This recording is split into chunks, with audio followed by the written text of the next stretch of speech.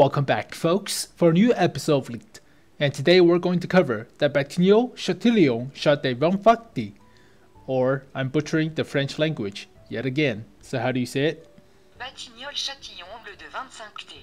How do you speak that fast? Batignolles-Châtillon le de 25T. So it's like the Merovingian character in The Matrix. I love cursing in French. It's like wiping your ass with silk. I love it. Alright, we're getting off topic. But today we're going to cover the Bat Châtillon 25T AP. This is going to be a special Tier 9 French medium tank. So it's likely going to be a personal mission reward for the second season, or a Clan Wars reward. So something like a T-55A or IS-5. But it's never going to be for sale in the gift shop, because that would be breaking the game, since you have people grinding to Tier 9s and Tier 10s. And you can just buy a Tier 9. So that's basically pay to win or pay to play, whatever. So yeah, it's not fair. So no ever or never will there be a Tier 9 or Tier 10 premium tank. So this is going to be a special tank. Alright, so the history behind the Bat Chat is the Bat Chat was designed based on mobility and firepower with the introduction of shape charged shells, heat shells, and solid steel armor, homogeneous steel armor, were becoming ineffective against, high penetration shots. And basically, no matter how much armor you have, the high explosive anti-tank shell was too good at piercing through your armor. And if you have too many or too thick armor plates, the tank becomes too heavy. So basically, this tank was designed based on mobility and firepower, and armor is a second thought. So they developed two prototypes of the Bat Chat. So it's going to be twice as heavy as the AMX-13, has the same oscillating turret designs with an autoloading 90mm, has 6 road wheels, and small dimensions with an 80mm frontal armor plate. So it's a medium tank, a fast medium. Now 2 prototypes were produced, underwent trials, but never went into mass production because it had unreliable and maintenance intensive hydraulic suspension, so the tracks were not that reliable, and fading interests in the oscillating turret design, so it has no protection against nuclear, biological, or chemical environments. And that was pretty important for the Cold War era. So the designs of this vehicle was scrapped in favor of the AMX-30.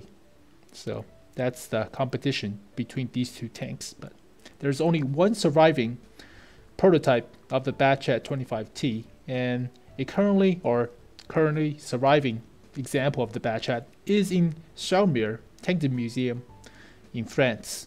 So only one vehicle of the Bat Chat. Now this tank introducing at Tier 9 is not really a Bat Chat 25T. It's more like a Bat Chat 25T prototype, and the technical actual name of this vehicle should be the FAMH Char de 25T. So it was designed by a different company, not Bat Chat. So yeah. So as you can read, it was designed by, I'm not gonna read that. So yeah, designed by a different company and had the same goals in mind. So a 25-ton tank basically focused on mobility and firepower rather than armor.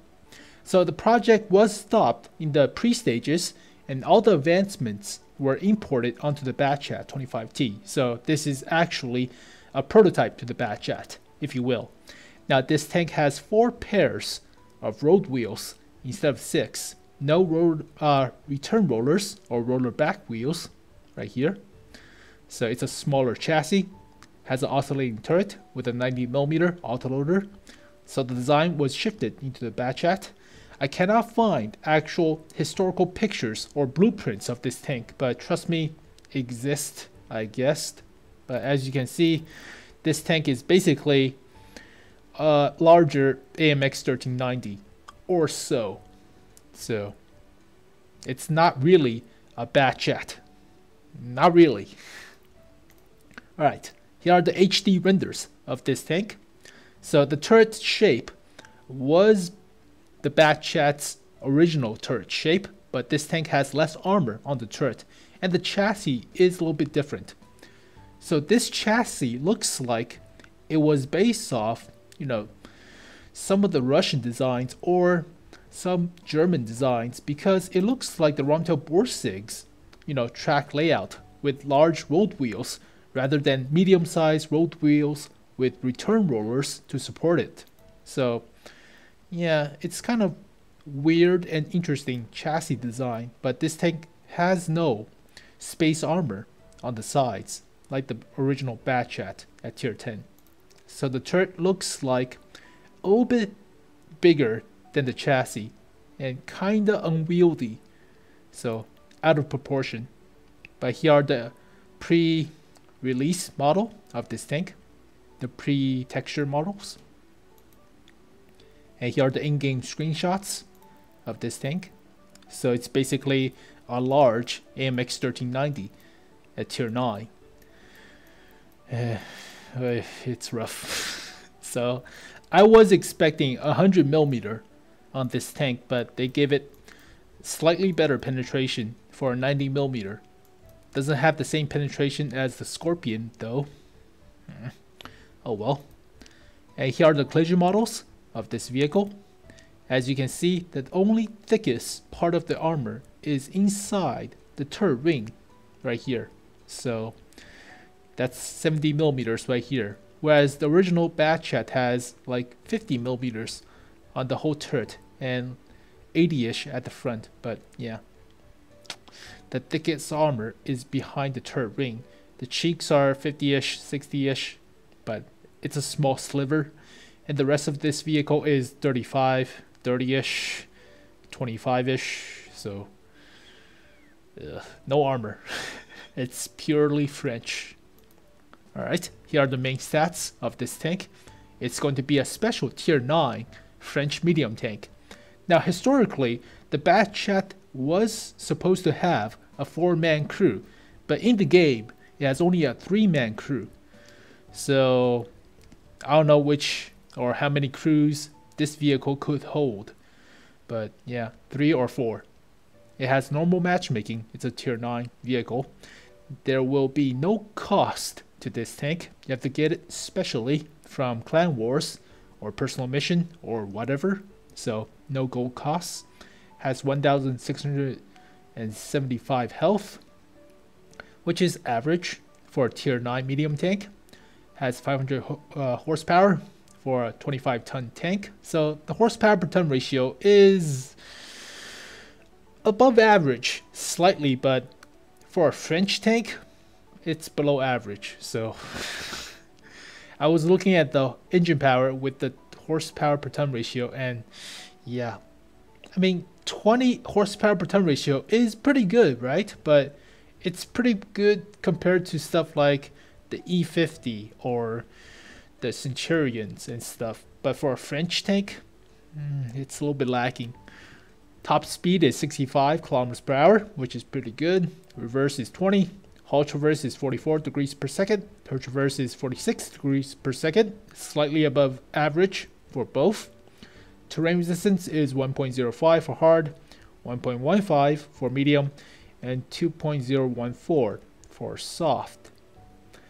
That's slightly below average, so it counterbalances the slightly above average horsepower per ton ratio, but the horsepower per ton ratio is only slightly above average compared to stuff like Centurions and E50, so this tank is a little bit slower than your average French medium tanks.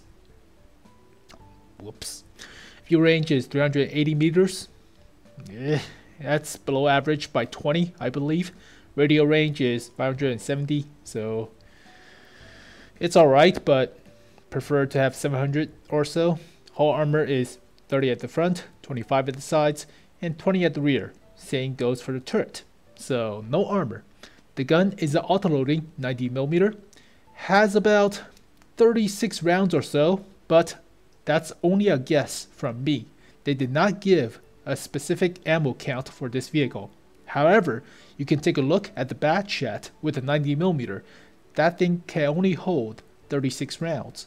So I'm guessing this tank could hold only 36 rounds or so, unless they artificially buff it or inflate it. But yeah, it has a 6-round clip, so basically 6 clips of the shells. Fires AP. I mistype. Mistype. Oh no! It's not APCR. My bad. AP. APCR is such a noob. Technical mistakes. So it fires AP, APCR, high explosive. Has only 200 millimeters of penetration for normal AP. APCR is 250, which is not that bad, but 200 millimeters of penetration for a tier 9 medium tank. Yeah, that's not that good. Alpha is 240. Yeah. Rate of fire is 10.26 rounds per minute, which is not that bad. DPM is average, 2,462. So reloads every 24 seconds or so. Accuracy is 0.38. Aim time is 3 seconds. They did not give the gun depression and elevation, but based on the 90mm on the Bat Chat, it has 6 degrees of gun depression and 11 elevation degrees. So yeah, 200 millimeters of penetration. Oh god. So final thoughts and opinions. Really? For reals? Nope. Nuh-uh. Yeah, strength is good health for a French tank, so above average or average health compared to the normal tier 9 medium tanks, so above average for a French medium tank. DPM is pretty good for an autoloader, so okay. And camouflage rating, I hope, because the small chassis and turret and height. But take a look at the weakness. So mediocre horsepower per ton ratio with traverse and terrain resistance. So it's a French tank. I'm expecting something around like 25 horsepower per ton ratio. This thing has only 20, so alright, it's almost the same as the AMX 1390, which that thing has about 20.1 or something, but ugh.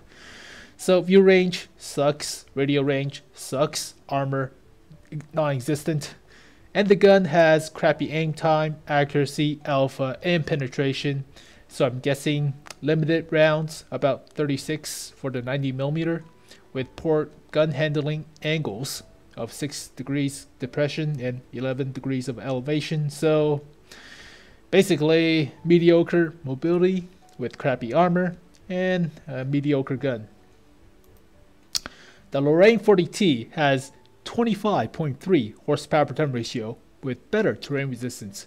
The Bat Chat 25T has 28.48 horsepower per ton ratio with better terrain resistance and 200 millimeters of penetration for a tier 9 medium tank. What the fuck? Alright, so the fuck? Yeah. But you could say that, ooh, 2.22 seconds between each shot compared to 2.73 seconds for French autoloaders. That's pretty good, right? Well, the Lorraine 40T and the Bat Chat has 2.22 seconds between each shell on the stock 90mm. That's nothing special. So, whoops. You could say that the horsepower per ton ratio and the terrain resistance is not that bad for a tier 9 medium tank. That's pretty true. I mean, 20 horsepower per ton ratio and pretty okay-ish, slightly below average terrain resistance is not that bad. But take a look at the T-54. The T-54 has 20.01 horsepower per ton ratio with better terrain resistance and armor that could go brawling.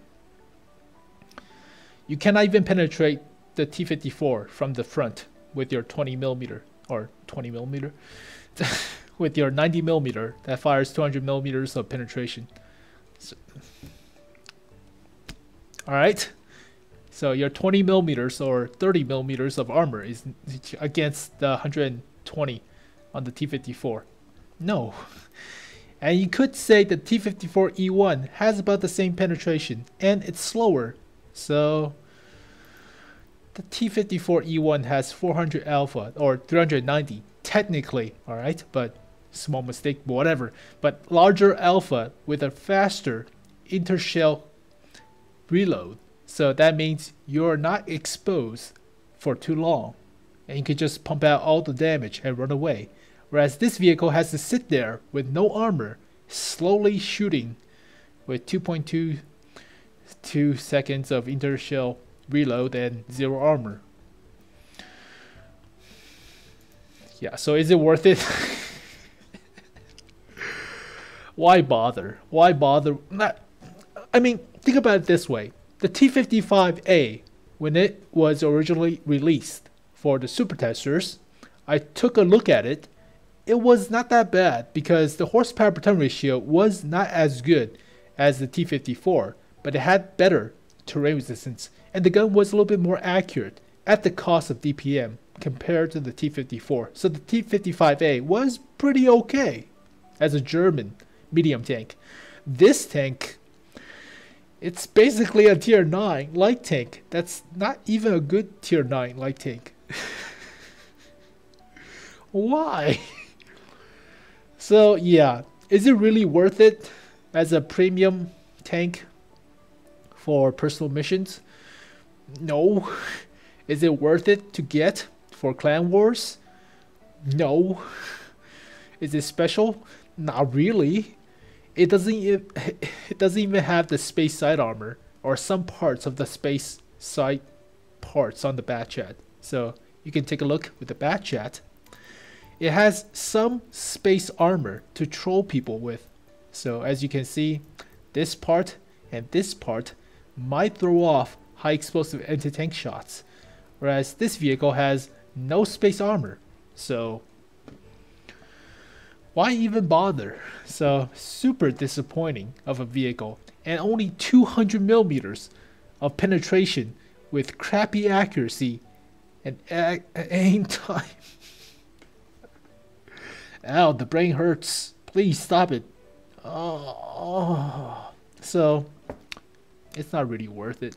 But finally, if you're annoyed that the Bat Chat doesn't have the HD skin or remodel, I have a few skin mods for you in the description below, so you can check those out if you already have the Bat Chat at tier 10. But yeah, thank you guys for watching this elite video. It was rough. Looking at this vehicle was pretty rough. 200 millimeters of penetration. Come on. Only 240 alpha. Come on. Alright. No more looking at this vehicle. But thank you guys for watching this vehicle.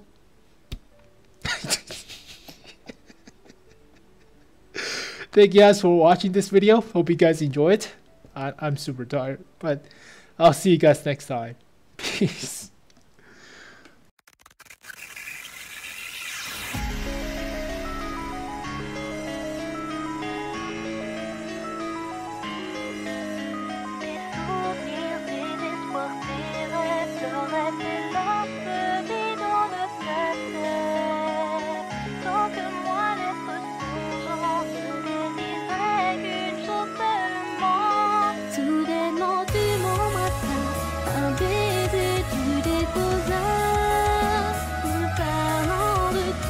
Plus innocent, et tant bien il y a longtemps.